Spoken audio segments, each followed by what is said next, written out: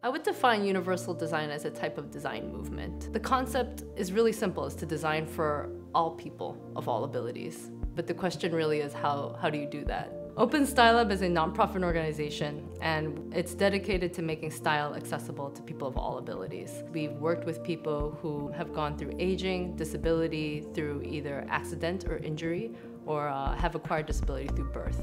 Through this, we kind of look towards universal design as our main ultimate goal. Some concepts of clothing that I find really fascinating is the mobile body. Can we really re-examine the body as not being just static and something that moves or transitions, and can we capture that? Whether that might be range of motion, whether that might be transferring from a wheelchair to a seated bathroom toilet, or that means that I simply need to get from A to B. We're always looking at the body in motion, and this is something I encourage my students to look at, as well as the participants in the Open Style Lab program.